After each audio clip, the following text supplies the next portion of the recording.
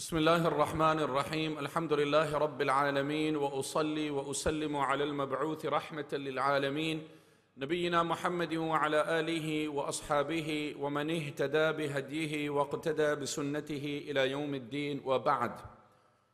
Amongst the many logical proofs of the truthful nature of Islam is that there is absolute consistency between the tenets of Islam and the anatomy of the humankind. So when you look at the laws of the Almighty, the legislation, the commands, the injunctions, and you study the makeup, the composition of the humankind, you will find that every command of the Almighty is in perfect synchronization with the human temperament. There is no inconsistency, disparity, or dichotomy between the human nature and the commands of the Almighty. And if perchance you find this command or that particular injunction strange or peculiar or unusual, then that is due to external influence which has obscured your lenses. The deen and the human makeup, because the very Allah who created you legislated Islam. فطرة الله التي فطر الناس عليها لا تبديل لخلق الله. Islam is the natural way. It's the natural way.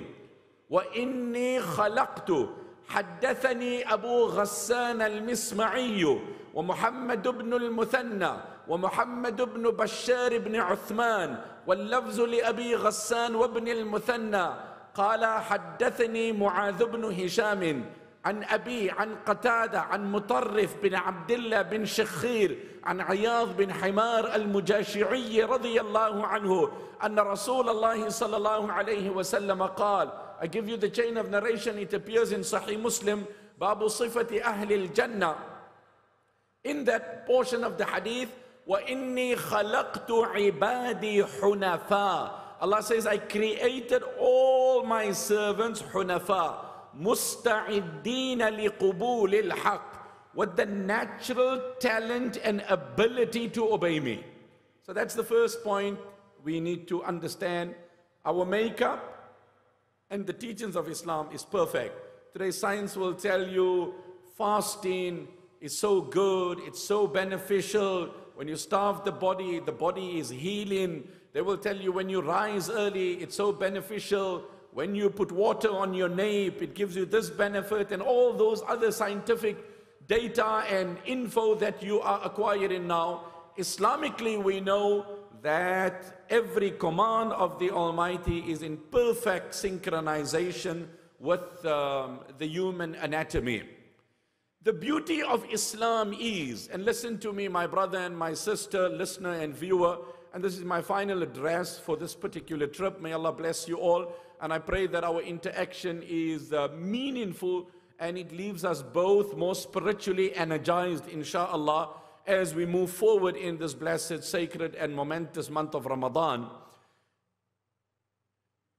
The thing is that the Messenger sallallahu alayhi wasallam has said, وَإِنِّي خَلَقْتُ عِبَادِي حُنَفَاء, that Allah says, I've created my servants with the natural ability of embracing truth. So now, if there is external influence, like I said, then it creates this blockage and it obscures our views. But if you keep a person in his natural and pure environment, that is why when a person comes into Islam, we say he reverted to Islam, meaning he was there before. He was there before. So the beauty of Islam is that Allah has opened up many avenues to reach Him. This is the user-friendly nature of Islam. So of course, your belief system has to be in order. That's key and core. But coupled with that, every person who will go to Jannah, may Allah make us amongst them, Ameen Ya Rabbil Alameen, will enter through the mercy of Allah. However, Every dweller of paradise will have a different action which will attract the mercy of Allah. And that's again the beauty of Islam, because each one of us are designed very differently. Some people can read a lot of Quran. Other people are very selfless in terms of generosity. They can spend a lot. Other people are those that can serve. Some can smile. And Islam is this beautiful religion that it made every one of the above qualities a source for entry into Jannah. How often don't you board a flight and you occupy the same seat in terms of comfort, perks and privileges of the person sitting next to you because it's the same cabin, be it economy, business or first class. So what you paid for it, oh, I booked last minute and it was really expensive. It cost me an arm and a leg, if not few legs. I was very lucky. My brother works for the airline. I was on standby. I paid 25%. I hopped on late, 25% and done. How about you? I had my miles were about to expire. I did a redemption ticket. You won't believe I got bumped up from economy to business class because being patriotic to the airline. So 20 people in the same cabin, but everybody has a different story pertaining to his fare. Wallah thumma wallah, all those that will enter into Jannah, may Allah make us amongst them. Because the reality is we don't know, my brother. The reality is we are in the examination room. And may Allah protect us. We cannot be proud or haughty or arrogant. The arrogance on piety is worse than the arrogance on wealth. Somebody said, I consider everybody better than me. لِأَنِّي عَلَى نَفْسِي مِنْ يَقِيلٍ وَعَلَى النَّاسِ مِنْ ظَنٍّ. Because I assume you're a sinner.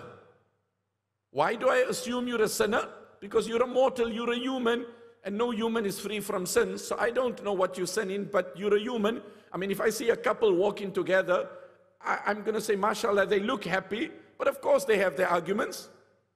I'll be foolish to say, no, look at them, they're smiling, they're cheerful whenever I see them. No, they are couples and they're married, so they will be having their, fair amount of differences. I assume you sin, and I know I sin. I know, it's not an assumption.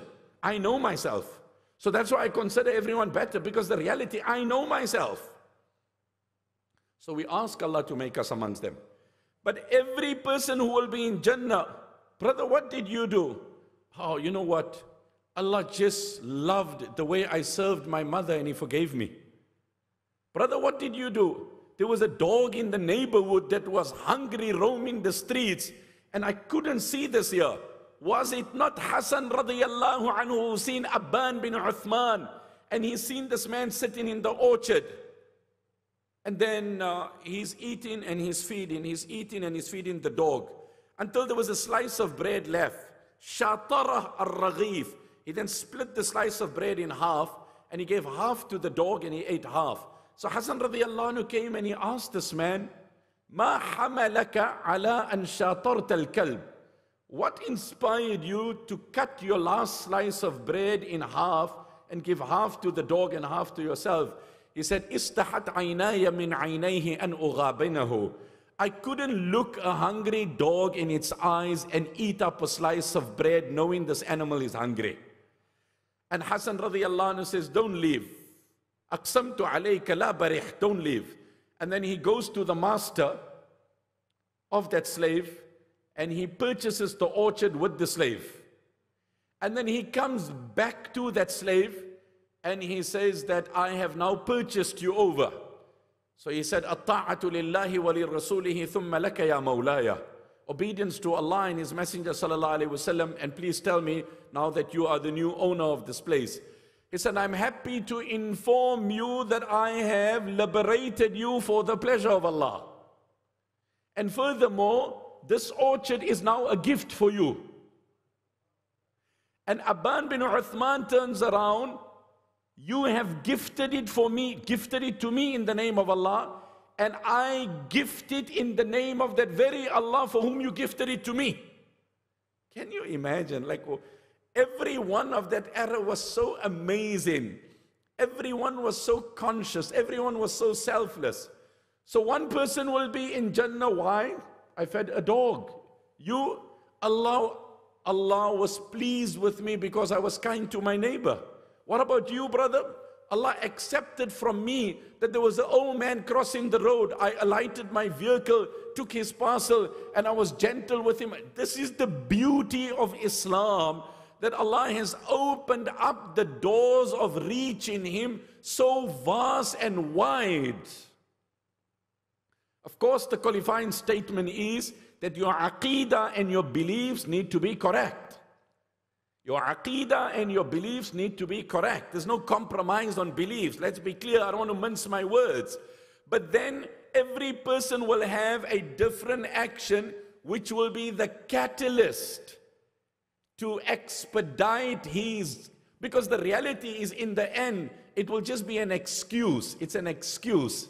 You know, when a child is going to kindergarten or pre-nursery or early, and then, they're having a graduation ceremony, and the parents are coming and the grandparents are coming. Wow, that's so amazing. Oh, you're so sweet and so adorable. Oh, that's so beautiful. I'm going to frame it. And what was it? Just learn how to scribble. Just learn how to scribble. That's it. That's so sweet. Show Nana, show your dad, show Auntie. Oh, my word. My brother, you and I are scribbling. The Sahaba were those that wrote. They were those that wrote. Every day at iftar, my Creator is my witness. My prayer is, oh my Lord, if you don't punish me for this sin, that alone is for this fast, that alone is your kindness. I have presented to you a fast that is maimed, that is injured, that is bruised, that is lame, that is lethargic, that is incapacitated, that has been compromised on so many fronts. Oh my Lord, if you don't punish me, that alone is your kindness. And if you reward me, I have no words to describe my gratitude to you, O Allah. So, the logical proof of the veracity of Islam is that it ties up perfectly. How many reverts, when it came to Islam, they will tell you, hey, this thing just makes perfect sense, man. I had so many areas of concern before I accepted Islam. This thing just fits on like a glove onto the hand. Now this whole picture is in order. This thing makes total sense. And the beauty of Islam is that Allah's given everybody is wired differently. Whatever Allah has given you, tap into it, drive with it, run with it. You love to serve the creation, serve them passionately and diligently, and pray to your Lord. That will get you through. You're a man who can recite Quran, do it passionately, do it actively. You're a person that can take care of the neighborhood, mobilize, help, care, take care, do whatever you can. That's the beauty of our religion, that the doors to paradise are so many. I had once led a funeral prayer, and then I spoke of the hadith of the Prophet ﷺ, in which he ﷺ said, if 40 people will pray at the funeral of a deceased and make dua for forgiveness, Allah will accept their intercession. So a brother walks up to me, and he has tattoos, and he's studded, and he's got a cap on, and he's got this colorful top on, and he's like, hey, Imam, did I hear you right? I said, yeah, what do you want me to repeat? Did you say the Prophet of Allah said, if 40 people will come and pray at my funeral, Allah will forgive me? I said, indeed. So if I speak to 40 of my buddies and I tell them when I kick the bucket, you must be there, will Allah forgive me? I said, indeed. Give people hope. We're not advocating that you must become negligent and oblivious and careless and heedless. But we are telling you that the doors of mercy are vast. A particular narration can be weak, but the mercy of Allah is strong. The mercy of Allah is strong. The mercy of Allah is vast. The devil plays two tricks. Number one, he gets you to commit the sin. Number two, he makes you despondent. And let me assure you, his latter attack is more intense than the former. If you've succumbed to his provocation, don't give him the latter pleasure of despondency. So first he comes and tells you do the wrong. And we, unfortunately, humans, we mortals, fallibility is part of our nature. Don't give him the latter pleasure. Don't give him that pleasure of despondency. Keep your hope with your Creator. Allah is forgiving. Put your trust, put your reliance. Okay, so I want to mention, just as a build-up from there, to focus on one point quickly. That was just a preamble. So Abu Dharr radiyallahu anhu says, I asked the Prophet sallallahu alayhi wa sallam, Ayyul a'mali afdal, which action is most beloved to Allah? So the Messenger sallallahu alayhi wa sallam said, Iman on Allah and striving in His path. Then I asked the second question. The hadith appears in both Sahih Bukhari and Sahih Muslim. Ayyul riqabi afdal, the liberation of which slave is the best? So the Messenger sallallahu alayhi wa sallam said, Anfasuha inda ahliha wa aktharuha thamanan. The slave that is the most expensive, most valuable in the eyes of its owner, if you liberate that, because that has great value, back in the days of course, then that will earn you great reward. The scholars say, in today's time of course, you cannot have that, and you will see. Study Islam. Today people want to taint Islam with slavery. No, no, no, no, no, no, no. If you study Islam sincerely, honestly, candidly, in the search of truth, I have no doubt Islam will permeate your heart. Why? Because it's the declaration of the Quran that Allah guides whomsoever He wishes. That's one category. That's His prerogative. Whoever I want to guide, I guide. That's my choice. So He can guide whomsoever He wishes. That's His right. That's His prerogative. But His justice is that whoever seeks it, I never deny it. Allahu yajtabi ilayhi man yasha wa yahdi ilayhi man yunib. Allahu yajtabi ilayhi man yasha. Allah says, I select. That's my choice. You have 10 applicants. It's at the discretion of the person selecting. The ambassador can decide to approve your visa or decline. The manager can decide to give you the job or not. Allah, people have no mask, no entry. And everybody is adapted to the new norm. And then you still want to question no iman, no entry into Jannah policy.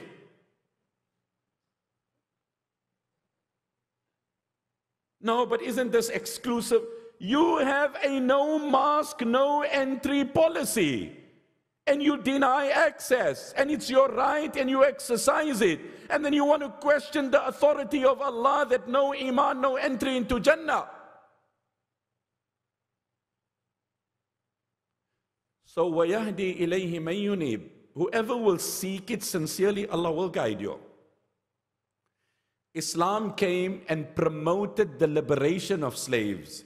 Islam made an atonement and an expiation for an offense, the liberation of sin, the liberation of slaves. Islam came to take people out of the bond of slavery. And honestly, in becoming the slave of Allah is true freedom. And if you're not the slave of Allah, then you are a slave to your ego, and that's the worst master you can ever have. I know of people who have reverted to Islam with the grace of Allah because they were tired of a life of indulgence. They were tired. It's just too much of indulgence.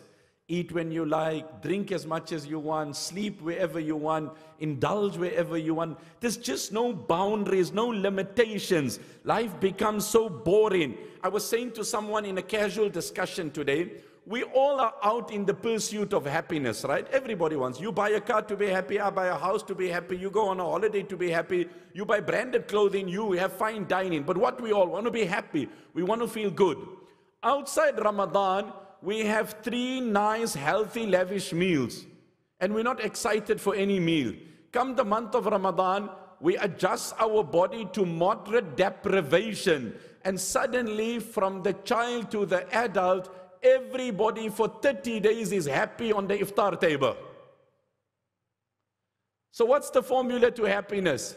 Deprive this ego that's hankering relentlessly. The more you curb it, and then you give it little bit, it will be excited. And the more you succumb to it unending, the more miserable you are. Suddenly at the iftar for 30 days, everybody's excited. It might not be long-lived, short-lived, but there is a sense of excitement. Other than that, every day, there's a moan breakfast, there's a groan at lunch, there's an objection at dinner, nobody's happy. Okay, coming back to the hadith.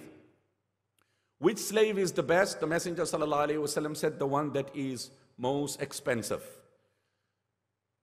Then the companion Abu Dharr radiyallahu anhu narrates, he asked the Prophet ﷺ, أَرَأَيْتَ إِنْ ضَعَفْتُ عَنْ بَعْضِ الْأَمَلِ. O Messenger ﷺ, if I am unable to do this. So he ﷺ said, تُعِينُ صَانِعًا أَوْ تَصْنَعُ لِأَخْرَقٍ. La ilaha. This is the beauty of Islam. You know what's another way to go to Jannah? If you see somebody doing some work, the man is painting his house, or the person is loading something into his trunk, or a person is stranded on the road and is changing his tire, he had a puncture, or a person is carrying, you know what, he's got a stroller, he's got a child, he's got a bag, he's got few things, tu'inu sani'an, somebody doing some craft, some skill, help him, أو تصنع لأخرق, or aid someone who's not skilled. He doesn't know. You're at an airport, the person doesn't know how to fill in a form. Wait, brother, come, I will help you how to do it here. Or the man now, because everything's touchless, he doesn't know how to scan his body. Wait, brother, I will help you. Let me tell you. Help someone do it what they know or they don't know, and Allah will give you Jannah. This is the beauty of our faith. This is the beauty. And that's why I said this is the natural way. Islam is not exclusively kept to the places of worship. أَوَمَنْ كَانَ مَيْتًا فَأَحْيَيْنَاهُ وَجَعَلْنَا لَهُ نُورًا يَمْشِي بِهِ فِي النَّاسِ. The one whom we've given life to, we've revived him. And we've given him a light. Islam is a light. What is the light? The definition of light is الظاهر لنفسه والمظهر لغيره, which is bright by itself and it illuminates the place where you go. Now Allah says, يَمْشِي بِهِ فِي النَّاسِ. He takes this light and he walks with it wherever he goes. I share this as a reflection and not to trumpet myself, but as an example and motivation. I was in India and I boarded a train from Gujarat to Mumbai. And I boarded the train and I was coming from, I think it was Paris, and then I came into Dubai and from there to India. And I had few country tours and some lecture programs, etc. Anyway, I boarded the train in Gujarat. And if you know, these trains are quite full and, you know, there's an influx of people, etc., quite a bit. And as routine, I phone my parents all the time. And I'm in the house of Allah. And I just update them and I tell my mom I'm here, I gave a talk here, I request her prayers. And people know it, I've said it in many of my talks. That's what inspires me and that's the fuel that keeps me going. And it's the prayers of our parents. And that's what you need. We all need that. Without that, it's emptiness. It's emptiness. It's just emptiness. It's words. But if it's coupled with prayers and du'as, then suddenly the mileage out of that vehicle is different. It's different. What's the definition of barakah? Al-manafi'ul kathira bi asbabil qalila. Maximum outreach with minimum provisions.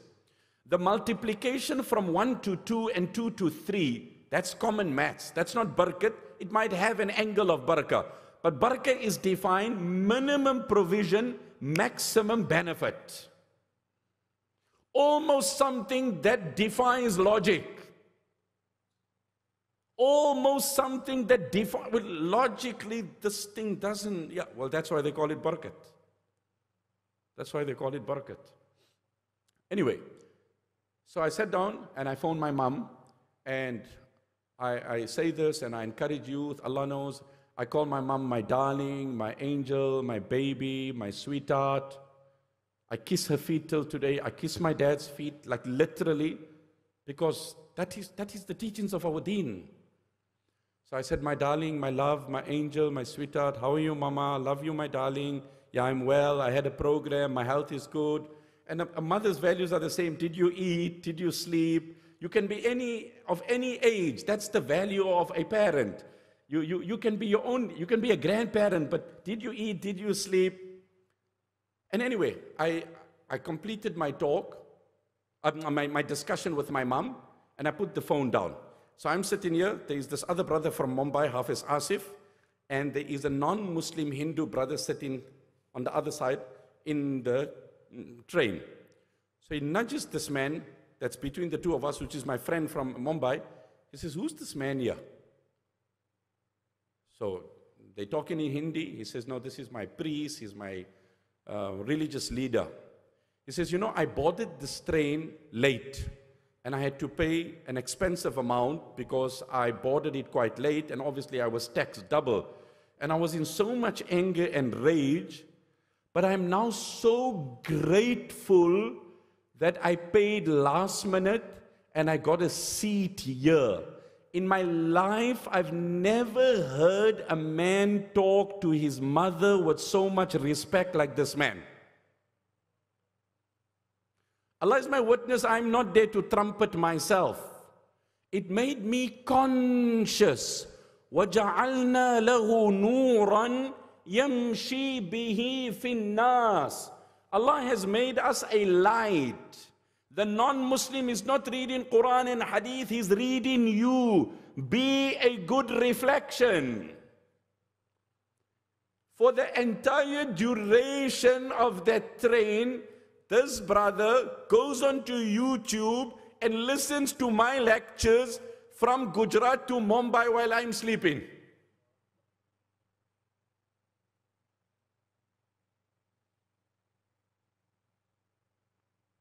What reflection are we?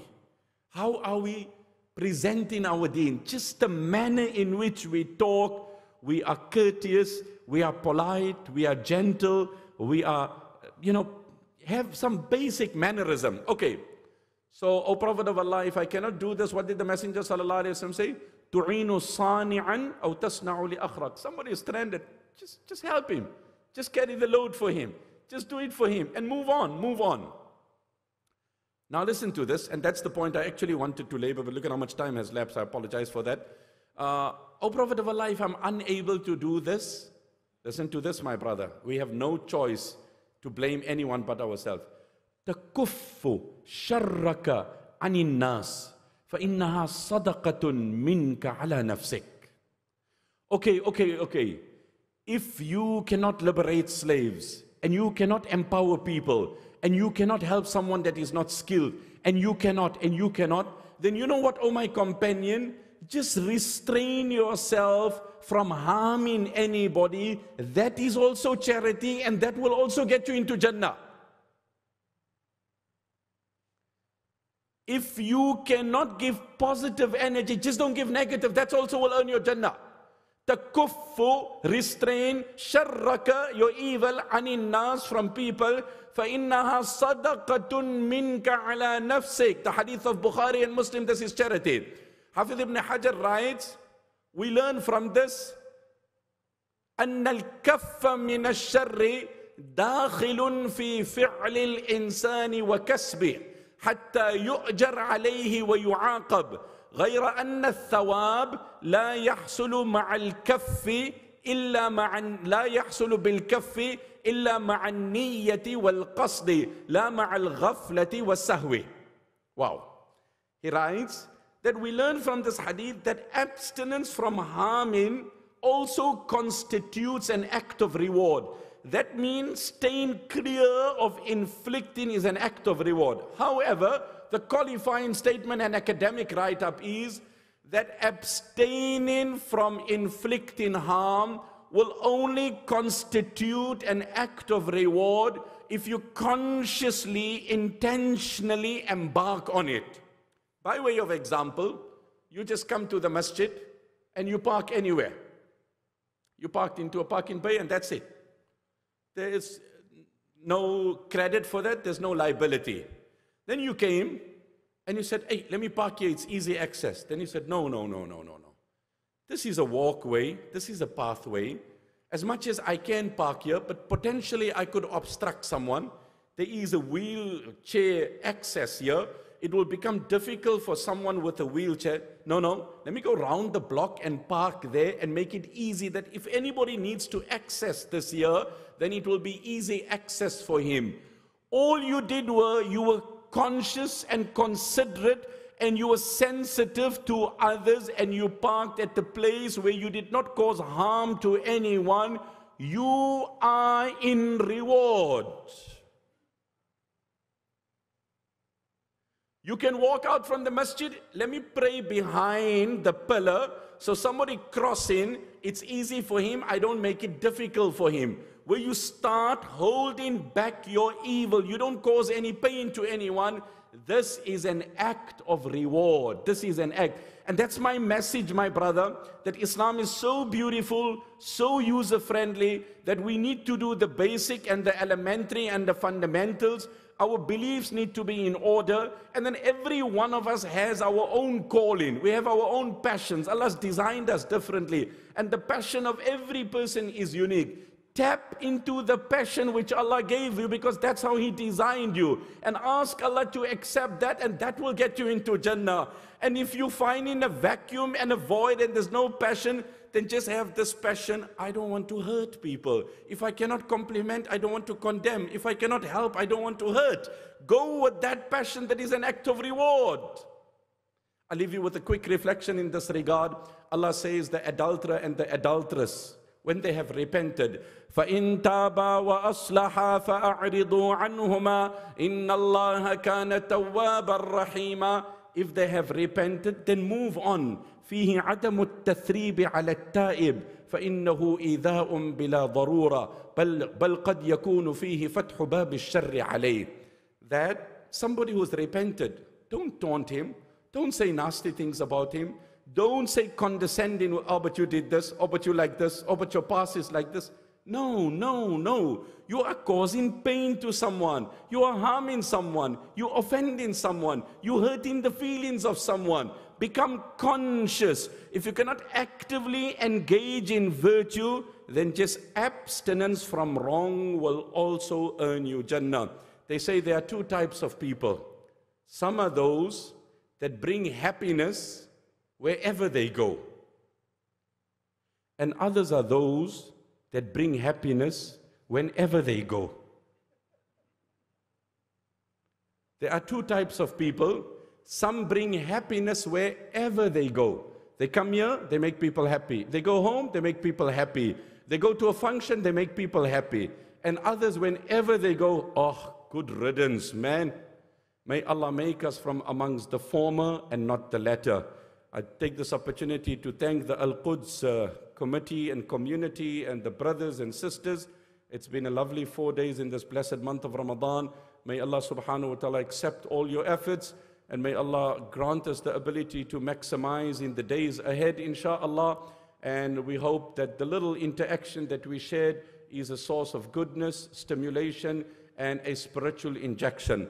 ربنا أتنا في الدنيا حسنة وفي الآخرة حسنة وقنا عذاب النار. اللهم صل وسلم وبارك وزد وتحنن وترحم على حبيبنا وقدوتنا محمد وعلى آله وأصحابه أجمعين. O most kind, most gracious, most merciful Allah, we ask you to give us the ability to maximize on every act of virtue, O Allah, thereby seeking your rahmah and your mercy, O Allah. O Allah, we ask you to make us amongst those people whose entry into paradise is announced and declared in this blessed month of Ramadan. O Allah, we ask you to give us the ability to abandon a life of sin, vice, and transaction. Allah, we ask you to make us ambassadors of good, Make us keys to virtue and a lock to evil, O Allah. Make us amongst those who can cheer people, brighten people, and never lower the spirits or demoralize people, O Allah. Allah, many of our near and dear ones have passed away in the recent past and in the distant past. We ask you to envelope them in your mercy, O Allah. Many of our near and dear ones are unwell and sick, O Allah, some at home and some in medical facilities. We ask you to grant cure to all, Allah. Allah, with the pandemic, it has seen an economic meltdown, and many have been laid off their source of income. We ask you to provide everyone with pure, halal, wholesome sustenance, O Allah. We ask from you all the good that Muhammad sallallahu alaihi wasallam has asked from you, and we ask thy divine protection against all the evils and the vices from which Muhammad sallallahu alaihi wasallam has asked protection. Allahumma tawaffana wa anta radin anna ghayra ghadban. Allahumma tawaffana wa anta radin anna ghayra ghadban. Wa salli Allahumma wa sallim ala nabiyyina Muhammad wa ala alihi wa ashabihi ajma'in walhamdulillahi rabbil alamin.